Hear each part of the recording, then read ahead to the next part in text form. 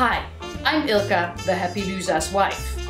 We already have enough board games, so everything my husband wants to buy from now on will have to be approved by me.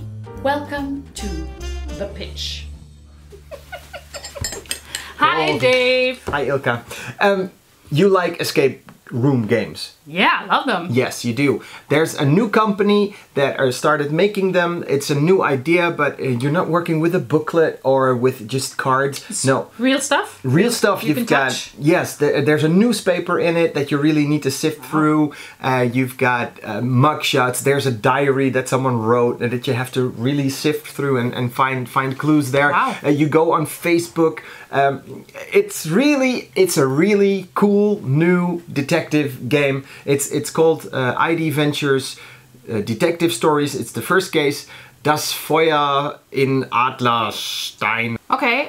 It sounds really cool. Sounds really great. It sounds also a little bit like the game that you did with your friend in the hotel room in Birmingham. Oh, I tested or pre-played the detective game, Ignacy Trevicek, my very close and personal friend. Okay, but that is really something else. But let me put it this way. How many exit games did we play, the small ones? I think 9. Yeah, yeah. Yeah, and then the unlock box, we had 2 of that. 2 of the unlock boxes we had 3 of those.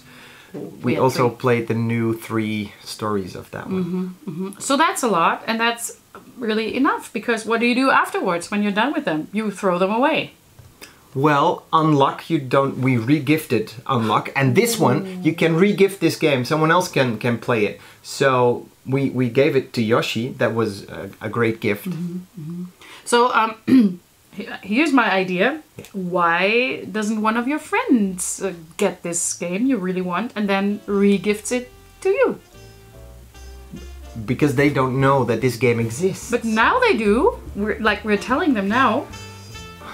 Yes, that's true. So I guess I'm saying no for you, but the rest of the world is free to buy this awesome game. And afterwards, just one of you sends it to me to play? Yes. I said no. I see what you did there.